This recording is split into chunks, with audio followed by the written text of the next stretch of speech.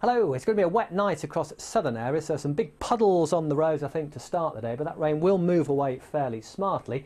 Rain too across Scotland and some hill snow. That'll work its way into northwest England, leaving behind some clearer skies, and that's the story for Northern Ireland as well. So come the afternoon, a rather damp one actually for the Manchester area. Further south there, lots of sunshine coming through. Temperatures about where we'd expect to see them, around about 7 or 8 degrees. Fairly brisk winds still across much of southwest England, so that's a little change from recent days, but the sunshine will be quite pleasant despite the breeze. Across Wales, still a fair bit of cloud through the afternoon. In fact, clouding over across North Wales to bring some patchy outbreaks of rain, but a much drier, brighter afternoon across Northern Ireland. Again, pretty brisk winds coming in from a fairly chilly direction, highs around 6 or 7 degrees, but a largely fine afternoon across much of Scotland. One or two little light snow showers across the Grampians perhaps, but otherwise it looks largely dry.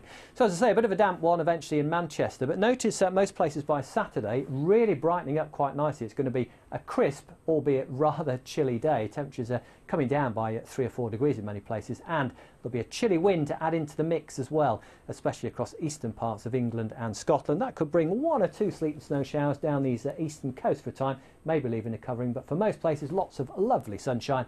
But it is going to feel particularly cold in that wind in the east, 6 or 7 degrees across southwestern parts. Bye-bye.